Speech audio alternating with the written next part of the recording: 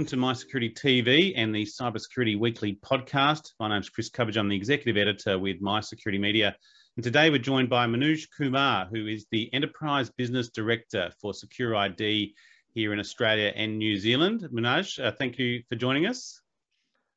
Thank you, Chris. It's a pleasure to join you here. Let's walk on to the market strategy that you've got, because again, enterprise are always going to be, we often hear the term journey, and enterprises are always in that kind of project approach. The transformation, the digital transformation or a cloud migration just doesn't happen. They have to plan and work towards something. And I think this is where you mentioned before, RSA is with the customer over a longer period of time. You've got that pedigree where customers know you, you work with the customer to bring them on and over. What's the market strategy for you to roll this out? Because again, it's a large sort of undertaking in itself to bring out a new authentication process, bring it to market, and then educate the users on its adoption. Yeah. So Chris, first of all, it's not new. I mean, this has been with RSA for so long.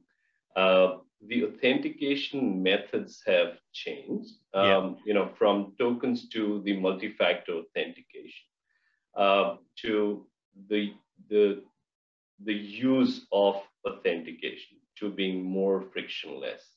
When I look at the market today, with almost all the large enterprises who work with RSA today, and they are on a journey, they are looking at a partner who can help them in that journey from the on-prem to the cloud. And obviously, after COVID, the journey is becoming more and more serious. We're seeing it's accelerated, right? More acceleration around that. And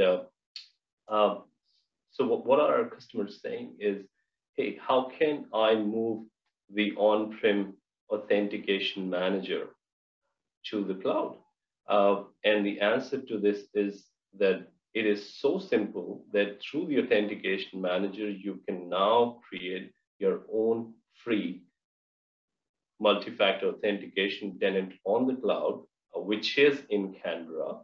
Our teams can help you set that, and you can do the transformation slowly for, say, we need these many number of users to be on the cloud by next 2 months, and it can be seamlessly transitioned to the cloud. So our customers are liking that, and that's where they understand the token authentication moving to multi-factor authentication. I was going to say, and there's no real sort of work required at the background. If they've got that engine already, it is just that migrating to the cloud, and then you can create a bit more usability there as well and capability. But again, you're not changing the user groups and all that type of thing. But also it allows you to control your policy a bit tighter as well, and push that out a bit wider as required.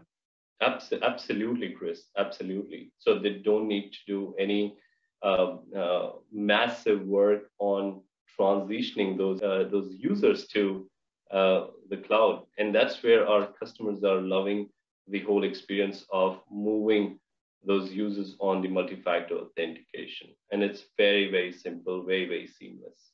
And how are you supporting your partners in this as well, in terms of RSA? So, Chris, our partners have been our strength. All our partners are helping take that journey, because these customers have been with us and these partners for a very long time. They trust those partners. They understand the environment.